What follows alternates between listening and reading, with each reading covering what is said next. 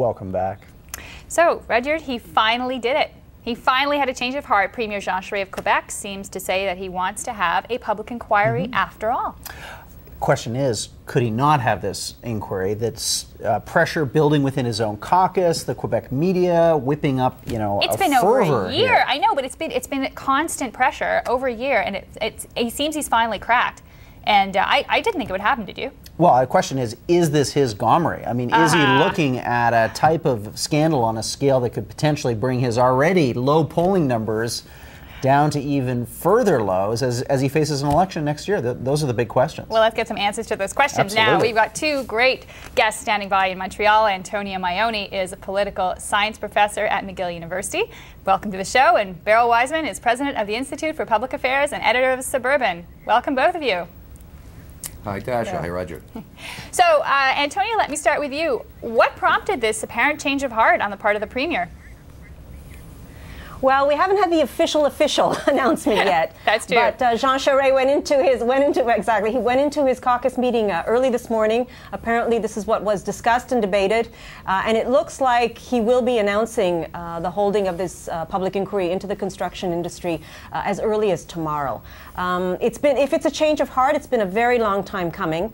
It's been over 2 years that the opposition has been hammering him, the media. He's had it really constant pressure to do something about the allegations of collusion and corruption in the construction industry, and we've had even reports now, the Duchesneau report, that has suggested that an inquiry is absolutely needed to clear the air. So I think his change of heart has been a long time coming. It may have come on the heels of what Rudyard alluded to, which is the continual sinking in the polls. A new poll out this morning in Le Devoir again suggested that the Liberal Party is so far low in the polls and they haven't even hit rock bottom. So if he has any hope in turning things around for 2012 in the next provincial election, this is really the only way to go. Let's bring up actually some of those poll numbers, Antonia, and let's have you, Beryl, comment on them. What we're seeing here is not only simply low support for the Liberals, but, let's face it, not a significant challenge at this point from the Parti Québécois. I think what everyone's wondering about is this new political party, Legault's party, and whether it's got legs to make this scandal and this inquiry into something that could vault them into political office come next year. But you see, Roger, that's the danger of things like inquiries, and that's the danger, frankly, of political leaders simply pandering to polls. Bernard Landry was once asked years ago at the time of the Oxygen Neuf affair, why don't you hold a public inquiry? He says, because public inquiries turn into public inquisitions. These are reactions to this politics of demonization that we have in Quebec and elsewhere in Canada, politics by headline. In all these allegations, we've had no charges.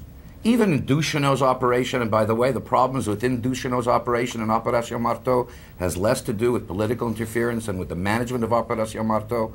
So if you're going to do away with due process, and if you're going to have a lot of innocent people's reputations slimed in this process, they really ought to think twice. The Premier really ought to get out and talk to the people and make his case, because he's an intelligent man, he's a decent man, and he's quite passionate when he starts to talk. Yeah, but Beryl, I think people are with all due respect, there's been so many people calling for inquiry, and not simply on the basis of politics. We know that, but when you have mayors, for example, who went on Radio Canada, one of the mayors of I think it was Rivière-des-Prairies, an area north of Montreal, saying that her hands are tied. She has to give contracts to known construction companies with known ties to the mob simply based on the procurement policies. Going public with this kind of thing, I mean, don't you think that Mr. Charest really has no choice here to have an inquiry? Tasha, that was one town in one election. Let me give you two examples. One major newspaper, French, one major newspaper, English in Montreal. Big headline in one of the French papers. Shocking ties of, I won't name the construction leader, shocking ties of this man. You read the article, what are the shocking ties? That FTQ Construction made 12% profits in investing in his contracts, in his projects. They only made 5% on the rest of theirs. Where's a shocking tie? When I called that newspaper, they said, we didn't make the headline, we're sorry, it's wrong. English newspaper, only 14 companies got construction contracts from Montreal out of 700. Well, what the reporter forgot to mention was the 14 were general contractors, of which there were only 22 who had the bonding capacity the City of Montreal wanted. that was what failed to be mentioned. There's a lot of okay, smoke. Beryl, I want to bring There's Antonia no back fire. into the conversation here. And Antonia, is Beryl on to something here? You know, is this kind of smear by media being hung in the court of public opinion? And once this inquiry gets underway, maybe the results aren't as bad as we're presuming right now. Well, look, Beryl's got a point. There will be an incredible mediatization of this process. It's going to get ugly before it gets better, right? That's for sure.